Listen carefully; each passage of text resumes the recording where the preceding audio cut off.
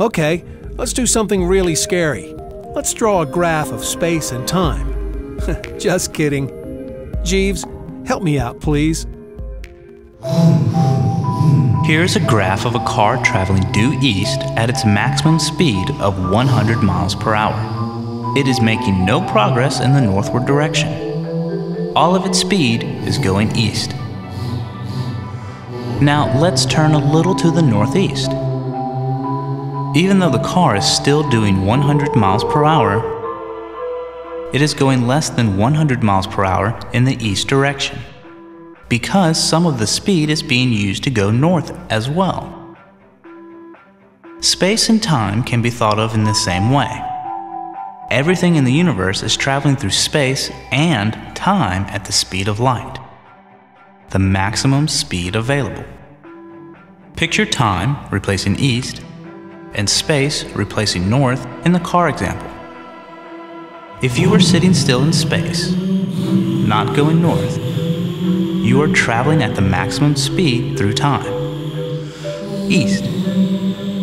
But if you start moving in space, north, your progress through time will slow down since some of your speed has been diverted. The faster you go through space, the slower your progress through time. If you could travel at the speed of light in the space direction, you would make no progress in the time direction at all. Time would stand still, as it does for a beam of light. And if you could go faster than the speed of light, you could travel backwards in time. Remember, if different observers must always agree on the speed of light, then they must disagree on the components of speed. Time and distance. Time and distance both shorten for moving observers. These unusual effects of relativity, time dilation and length contraction, depend dramatically on your velocity. At everyday speeds, they are simply not noticeable. The fastest that humans have ever traveled is a few miles per second, a tiny, tiny fraction of the speed of which light travels, 186,000 miles per second. But in Einstein's universe, space and time are no longer absolute. There is no single time that exists for everyone in the universe, no distance in space that everyone can agree on. Space and time, like classical velocities, are only relative. Einstein preferred to think of a single entity, space-time, in which events and measurements took place. One observer might see two events as separated by a large distance, but occurring at almost the same point in time, while another observer views the same two events as occurring nearby in space, but far apart in time. While the individual space and time separations will be different, Einstein's equations allow the two observers to agree on the combined distance through space-time.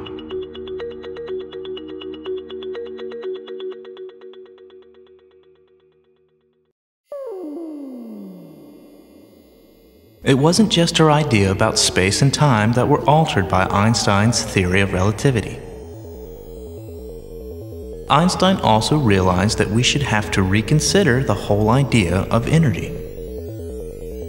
If we look closely at a proton in a particle accelerator, it is easy for scientists to see that only some of the energy that we apply actually increases the speed of the particle. The remainder simply increases the mass of the particle. The faster it goes, the heavier it gets.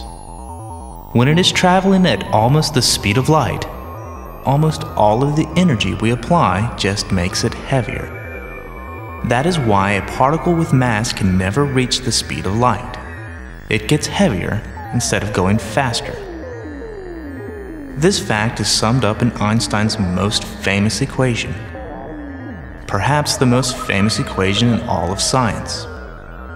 E equals mc squared. Besides defining the energy of a body at rest, the equal sign also indicates that matter can be converted into energy, and vice versa. The conversion factor, the speed of light squared, is an enormous number. According to Einstein's equation, a tiny bit of mass can be converted into an enormous amount of energy.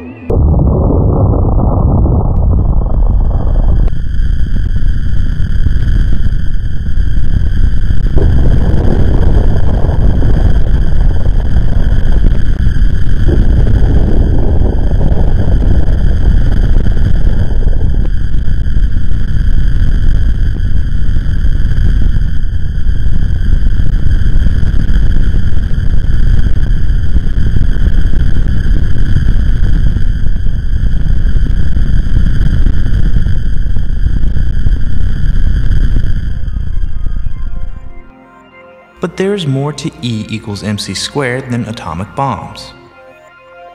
The recognition that mass can be converted into energy made it possible to understand the source of energy of the sun and the stars, still a mystery in Einstein's day. It also paved the way for the exploration of the mysterious realm within the atom, and the discovery of a whole menagerie of new particles, created from pure energy in powerful particle accelerators. In the early 21st century, nuclear power plants provide about 20% of our nation's electricity, converting a tiny fraction of mass of each uranium atom into usable energy. Perhaps even more than his idea about space and time, Einstein's mass-energy equation has had a far-reaching impact on our world and our way of life. True. And by the middle of the 21st century, fusion reactors fueled with helium-3 mined on the moon will convert even more mass into energy. And this will be with no dangerous byproducts.